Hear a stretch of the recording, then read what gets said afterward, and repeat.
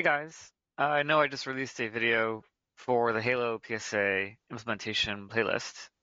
If you're going through your self-implementation or do it yourself with Rising Tide, with our support on the back end, that's what that video was for. But it's been a while since I've done an out-of-band video, um, and there have been a few things that we've done, quite a few things that we've done that have made um, some significant changes to how we work in Halo, and I'm not going to go through all of them. I can't. Honestly, I don't remember what they all are, but I'm about to do another one, and I figured why not record it while I do it live? This is an idea that I had while I was talking to my new team member, Ben, and we were looking for specific, there was a long project that was going on. We're looking for a specific action that had a word listed in it, and obviously being who we are, we jumped straight to reporting, and we just basically wrote the report. And the idea that came to me is like, why don't we make this a dashboard within the ticket, um, or custom fields in the ticket or something? Like there should be a way to search within a ticket that's easier and it pulls a specific action and allows us to jump right to that action. And so this is something that I'm sure people who use Halo are aware. Halo's searching, it's not terrible, but it's not great. And so this will give us a way to essentially augment the searching ability within Halo. So without further ado, we are going to jump into our production instance, our live instance for Rising Tide. This is going to be our YouTube demo area. It's been a while since we saw this. I've created a test ticket. That test ticket is basically calling out specific keywords throughout the notes. And we want to be able to find out if we can get directly to the specific action. And it doesn't matter how long or how big the ticket is. We want to be able to basically have essentially some sort of tab here that'll allow us to jump straight um, into the action that we're looking for based off the keyword search. So how do we do that exactly? Well, we started off with the report. Like I said, we jumped straight to the report writer. So if we take this ticket number 2762 and we go to this tab here, we have a report basically written already. We're looking for where note like, and then we're going to be doing a contain search. So this has to be set using some sort of dynamic value that we can look for. And the default ID is going to equal 2762 in this case, but we really would tie that back to a variable indicating the ticket that we were inside of at that time. And so if I were to come here and do a search for Hoodoo and then come to preview report, we should see who made that, the action number, the ticket number, and the specific note that exists. And we can take that and use the HTML version instead of the note version. It's just the note version is plain text. It's easier to see on the report, but here's what the HTML version looks like of that. And we can go ahead and swap that out from Hoodoo to Roost or some other kind of keyword like domination for world domination, which will bring us back this note, this email back to remind you that we also have to discuss about world domination and HaloPSA. And I can even search for Android. And basically, as long as Android, as long as a note contains that word, we should be able to make it work, right? Without a real problem. Now, what do we do with this result, right? This is not necessarily helpful to us. We still want to provide some sort of dynamic interface to swap this in or out, like this word, the keyword search. And we also want to build a link back to this action. What if I want to do something with it? I want to copy something out of it. I want to edit it. I want to change the charge rate or time entry or something like that. And so we want to be able to link directly back to that action. So we're going to be doing a couple things here. We're going to be using custom fields and database lookups. And again, I have not done this before. I don't know if this will work. We are going to do it together live, and we're going to see how far we get. So I'm already planning like what we need to have here. We need basically a couple fields, custom fields on the ticket. And so we need the keyword search field, obviously. We need to know, we need another field to display the results. And we need potentially like a search button to trigger, hey, I'm ready to do the lookup. Let's go ahead and search for that. So we're going to go to configuration. We'll go to custom fields. And let's start talking about what we need to create. All of my custom fields are like using more or less some form of camel case or, first letter of every word, capital, some sort of standard there. And then I also like specifying a prefix for what the field is going to be used for. So in this case, we're going to be doing action search, and this is going to be the keyword lookup, right? So the keyword lookup is going to be search keyword is the label. It's going to be a text field. We're going to input basically anything at this point, and we are going to go ahead and create a new tab for this, which we'll call action search, right? And we'll put sequence number 1, and we'll put 2 columns per field, maybe. Let's go ahead and save. And then we'll put this back onto the action search, and we'll save. Right, so I'm going to take the action search prefix, and we're going to create our new tab. And here we're going to say, once we have the keyword, we're going to have the results displayed, right? The results that we're displaying is going to be found action. This is going to be a rich text, right? Or results found, maybe. We'll do that. And that's going to be onto the same tab. That's going to be on the action search as well. And then we're potentially going to build another, this one is going to be found action number, right? And so this is going to be action ID. It's going to be the label. We're going to leave this as text, but we are going to make it a URL. And so the hyperlink we're going to pass it to is going to be doing like something like /ticket. Let's see, there's a URL here that should work. Let me just see if I can find what I had in here. Yeah, it's /ticket ID equals, and then I think this will work, I'm not sure. And action ID equals $value, right? And so that way, when it gets populated with a value, it should take us to the ticket number of itself with the action ID of that value that we're populating, right? And then we can go ahead and put this in the same tab as well, and we can go ahead and save this. So we've got 3 fields right now. We want the final field, which is going to be the field for submitting the search, right? And I don't know if we could do this based off a checkbox or single selection. I think we do single selection. We'll do some radio buttons actually. And it'll be a static list of search or clear, right? And then that way, if we hit clear, it'll clear the results. If we hit search, it'll submit the results for us. With that being said, we're going to put this back onto the same tab, and we're going to go ahead and save. So now we basically have the custom fields we want to create.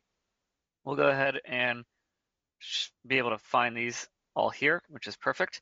If we go to our custom objects and custom tabs, we may be able to see the action search that we created.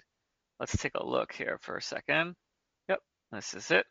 And we can see the type is for fields and number of field columns. Okay, so the actual ordering of the fields in the tab will happen on the ticket type itself. So let's start building that out as well. If we go to our ticket types, right now we're dealing with the support ticket type. We really want to do is build a field group if we can. So let's build a field group here. A field group we're going to call it is going to be ticket action search. And we'll not put a group header. Maybe we'll put a group header here. Why not? Action search. Doesn't hurt. And then we'll start building our field list. This is not visible to end users on a new ticket or end user ticket detail screen. It's hidden if it's empty. It's not required for the action visibility. It's not on the new ticket screen. And it's show on separate tab, hidden if empty. And then we'll go to the field list and start throwing in our action search buttons. Ooh. Right, so the reason why I use that prefix is because I keep it in my clipboard, and then I can just quickly add all the fields relevant by pasting over and over again. And then I can come here and make my changes. So submit search is going to be above. Here's the search keyword. Submit search is going to be together. Action ID and results found are going to be together as well on a separate tab. And we do want to save this first, and then we want to start modifying some of these fields, right? So we're going to field list results found. We actually want that to be read only. So action ticket details screen, we want this to be read only. The way we're going to do that is by restricting modify access based on role. And so now nobody can update it. So it'll be read only. It's not going to be on an action, so we don't care. And then same thing with the action ID. We're going to come back and do this later because I want to test it out first. Keyword and submit search is going to be editable, and submit search will be editable as well. So we're going to go ahead and save this.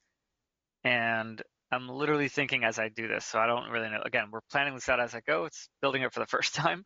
We're going to see how this works. Let's go ahead and go to our support ticket type, and we are going to add the field list of that field group we just created. Group of fields is going to be the action search, ticket action search, and we're going to go ahead and save that. And so now we've got our 4 things added here. We're going to go ahead and save this. If I go to my ticket and I refresh, we should now have an action search tab. I don't know why it's not showing up. Good job, Mendy. What happens if you do things live? Did I break something? No, it's not broken there. Ticket action search. Did I mark it hidden if empty? Did I do that? Oh yeah, I did. That's not gonna work. Let's uncheck that and save. Okay. And so then we'll refresh this and see if that brings it back. I may have to go field by field. No, here it is. Perfect. All right, so we've got our keyword, we've got our submit search, we've got our action ID, and we've got our results found, which we can't edit. And so the question is, first of all, does the action ID actually work? We don't know if the default ID works or if that URL is going to work. And second of all, like this submit search, I would rather it be side by side instead of up and down potentially. So that's up to you. If we go to the custom field, we can just go into that submit search and we can change this to say is horizontal instead of vertical. And then if I go back to this ticket and refresh, I mean, it's up to you on how you want this to look, right? It's your design, so to speak. And so now we've got these 2 instead of that. So let's test our action ID first. I'm just going to go ahead and populate with a 1.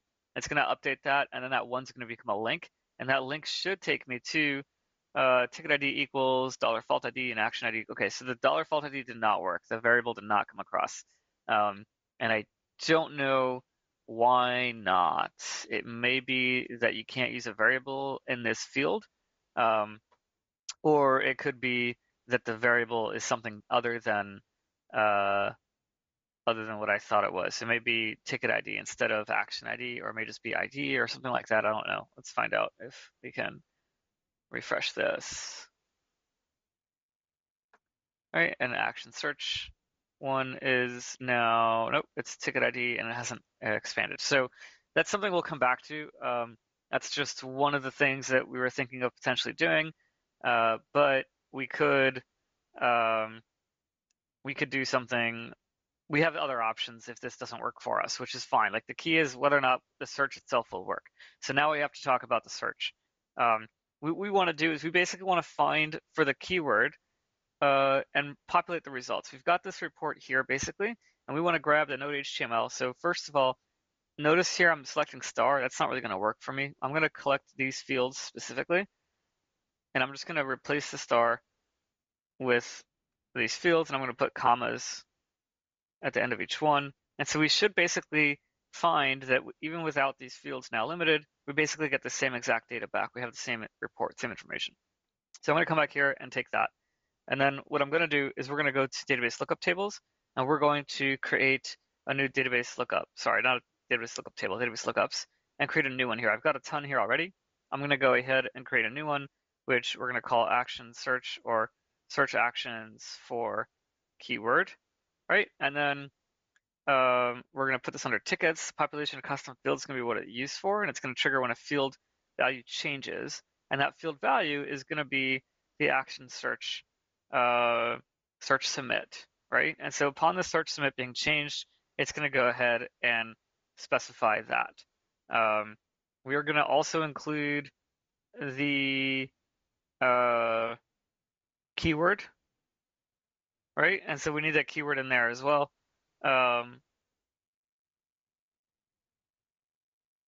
Search keyword. Now, yeah, like I said, I'm building this out as we go. We're gonna do it in pieces, and I'm gonna come back and deal with other challenges that I'm thinking of as I do this video. I don't know how it's gonna look. I don't know how it's gonna behave, but we'll see. So we're gonna come here and paste in our SQL.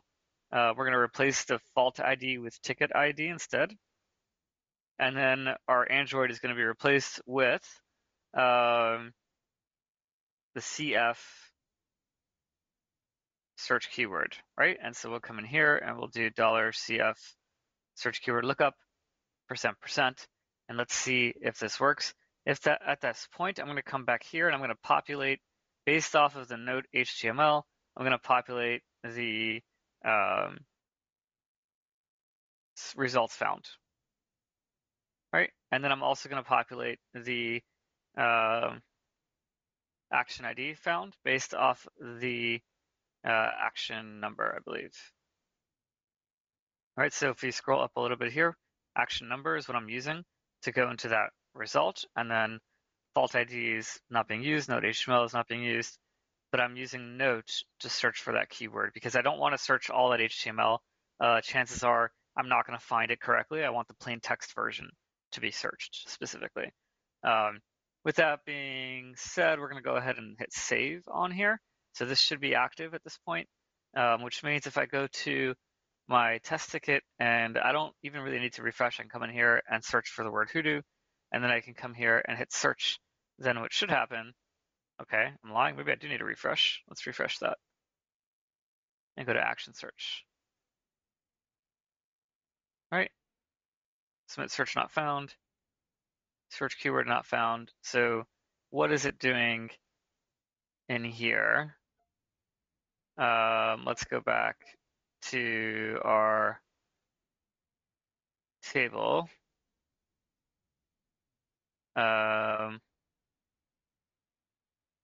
Yes, this is what I'm looking for. Okay, I don't know why I just froze for a second. This is, I lost my train of thought. This is what we're looking for. Let's go ahead and test this. We're testing this with the keyword of hoodoo, and the submit search would be set to search and save and save.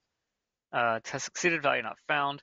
Why did it not find that value?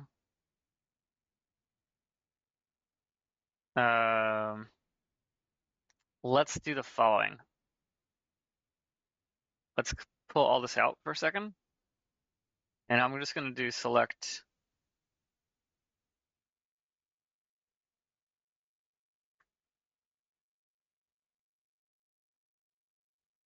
results like that, or we can just do action node HTML and see if it populates that, and then we can do one as action number, right? And save this. And so theoretically speaking, if we test this and we set this to be hoodoo, save, and set this to be search, save, and save. Okay, so it's not finding.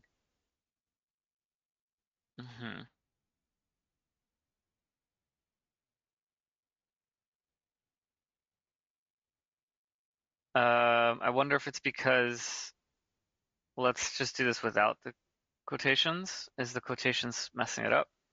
Because it's expecting it to be, let's try this again. Because it's string, let's see. Nope. Oh, duh, I'm missing a comma. Hold on. That was dumb. Okay, let's try this again.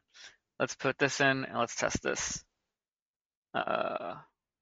Time, hoodoo, and then search. Okay, value found, action D1, and results found is hoodoo. Right, so that's going to be how that works. But if I come back here and I replace this back with what we had before, and we do string, and the key is, like, I want to know if the string is going to work correctly or if it's going to cause a problem, because I'm basically not putting a space between the parenthesis and the dollar symbol, and I don't know if it's going to find the right results or what's going to happen or how it's going to expand. So let's take a look at what that looks like. Yeah, and so as you can see, it found the value, but it's not expanding it because of the fact that it's one thing. I wonder if we can do something like concat, concat, and then we can do and then this, like that, potentially. And is this gonna work? Let's find out. Voodoo, save, search, save, save. And there we go. That looks like it's working. So now we can come back here and look, we can put back our SQL. We're gonna grab this concat statement that I made to make this work, and we're gonna delete this and put this in its place. We're note like, and then we're then going to concat the two together like that. Right, and fault ID equals ticket ID. So now if I come in here and save this, if I come back here and just change this option right now, there we go. This note contains the word hoodoo. Search, right? And so I haven't really finished this part yet. We'll come back and deal with that later. The action ID itself is being changed to 3, right? And so that'll link to that action ID at some point. We'll talk about that. The search keyword that we have here is hoodoo. If I switch this to like Android or something, like we should be able to find essentially, why is it not?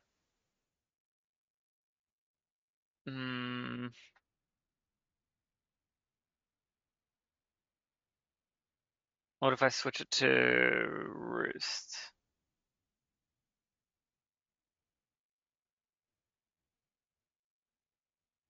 Um, Come back here. What did I do?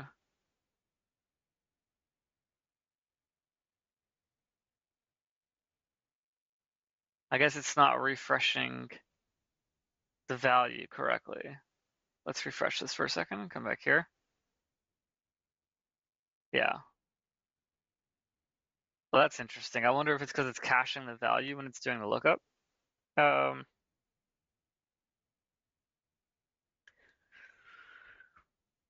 So that's interesting. What if we put this back to like Android at this point and do a lookup? Yeah, it's literally caching the results.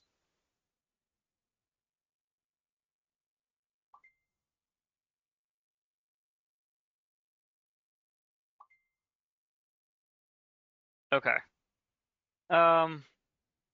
It's because the API API is queried for all the data at the time of the ticket load, and so therefore the cache hasn't refreshed, and so it's doing a search with the previous value of the field, unless we refresh the field. What if we where's our database lookup table here? They're both required, so it's not like it's even forgetting that. What if we pull this out for a second? What if we don't do the submit search and just remove this and hit save? And then come back here, because this is supposed to be like real-time stuff, and I come here and do like Outlook. I mean, that's going to be the same thing. What if I do hoodoo at this point? Okay. What if I do roost? Okay. Well, maybe the issue, maybe we just forget the submit search and clear search, and we just use the search keyword and the results found at this point. I think that makes the most sense given what we're seeing here. And if we go ahead and clear it out, we should be, I mean, ideally there'd be a way to clear the results, right? So that could be the tricky part. But aside from that, like we can come in here and search any part of these actions to say, if we search for QuickBooks, for example, we can come back here and search QuickBooks, and it should, I clicked off of it, come back here. There we go. It did find it correctly. And so that is something that is already helpful to an extent that we could use potentially. But let's clear some of these things out then at this point. We can go to our custom ticket types. We can just edit our field group, and we're just going to change our field list to remove the submit search button. And so now we've got search keyword, action ID, and results found. So we can go ahead and save this and save that. Now if we go back and we look at our YouTube ticket now and refresh this, because we're on 2 columns, so therefore search keyword and action ID should be up here. Results found are over here. And now I can come in here and I can make a change to like roost or something else, and it'll find the specific action for it. Yeah, so I mean, I guess in the end, I didn't even really need to make a dashboard. I didn't need to make a report. I'm using database lookups. I use custom fields. There are some things that we want to change potentially, and I'm thinking like as I do this, that we may even want to drop this field here and instead build HTML like in a template to populate, because we can concatenate kind of like what we did earlier, um, the two things. So we can literally build an HTML document. Let's see if we can make this work really quickly. Because um,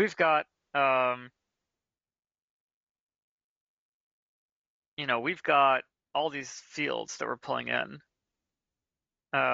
including who was, and we can come in here and we can say, um,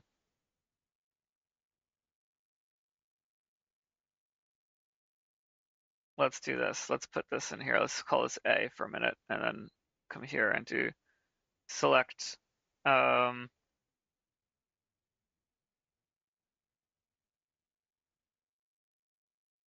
and see if we do concat and then HTML. So the hard part's going to be like we need to escape everything. But if we were to do like, let's just skip that for a moment and just jump straight to the body. So if we do H1 and say something, let's do H3 and say something like, who it was that did it.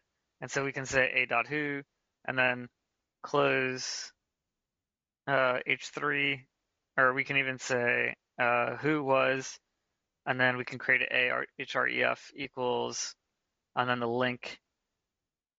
Um, let's do this. Let's do act outcome.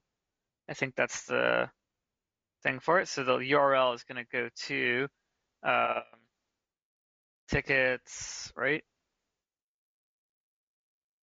Tickets, not tickets. Question ID equals, and then we're going to throw in the fault ID, and then we're going to do another concat and action ID equals, and then throw in the action number, and then we'll continue. That's the URL, right? And then we can close off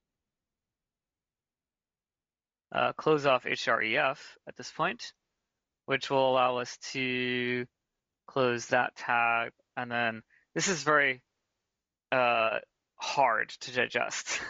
It's not complicated, it's just very difficult to digest as I'm doing this. And so now I'm going to be doing like another concat here at this point, and then like because we're concatenating this huge long HTML string just around this thing. And so now we want to put in the act outcome, right? That's going to be the text of that link. And then we're going to put the rest of the A tag in at this point. We can close off the H3. We can throw a line across HR and then like a horizontal line across at this point. And then we can just put in the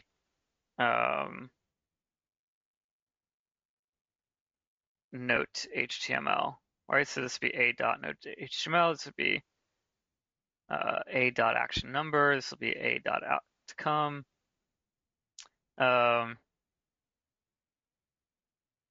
Yeah. So here we've got the who did the action, what the action outcome was, and then that action outcome will link to the actual user. We're using the fault ID variable, which we need to specify a.fault ID there. And then we have a.action number, a.act outcome. Okay. And then we have the rest of the body of the message, which wraps up our concat string that we need. Right? And so we can put this and say this entire thing is going to be called HTML doc, and we're going to say from. So now we're doing this is really messy, but let's see how this works. And now all we're going to do is we're going to take this, we're going to trash this. We don't need this anymore. And we're just going to take this and say our HTML doc is going to be populated in the results found, right? And so HTML doc, yeah, maybe we do leave the action number in there because, well, it's hard to see it at this point. We'd have to do something like a.action number, right? And then we can take this and put this back in here. Just in case we need to like manually find it or something like that, let's go ahead and save this. And if we go back to our ticket and just refresh this tab and go to our action search, we should be able to change this to something like hoodoo and then get a failure occurred. Did not even find it. I guess there was an error in the SQL. So that makes sense. Let's go search and find out what that error was. That was very difficult, and so it's possible that very likely. HTLM. Yeah, okay, that's great. Let's come back here. HTML. Save that. Okay. And let's go back to our ticket and refresh. Action search. QuickBooks. Off. There we go. Look at that. Mendy Green did an email user. This is an email talks about QuickBooks. And if I click on the email user, it should take me directly to that action from that ticket. All right, so I can go ahead and do that. So that's it. That's actually really cool. That was less complicated than I thought it would be. And again, like this is completely open HTML. You can essentially build whatever document you want to make it look however you want at this point. We can center the Mendy Green email user. We can add time taken, or other kinds of things that we want to know about this result that was found that allow us to then quickly find what it is we're looking for. So with that being said, that's the end of the video. Half an hour, it's not so bad compared to the one from last night. And it kind of gives you an idea of like some of the capabilities. When we say that you can do whatever you want inside of Halo, sure, it's not pretty, but this isn't a half an hour thing that I did from scratch without like barely any thought into it. We can absolutely do stuff beyond what we see here, you know, to make it prettier or whatever, make it more streamlined. But the idea is like just because Halo can't do it out of the box doesn't mean we can't make it do it. And it's really not that complicated. Thanks for watching. I hope this was interesting and informative. Subscribe and like and leave your comments below.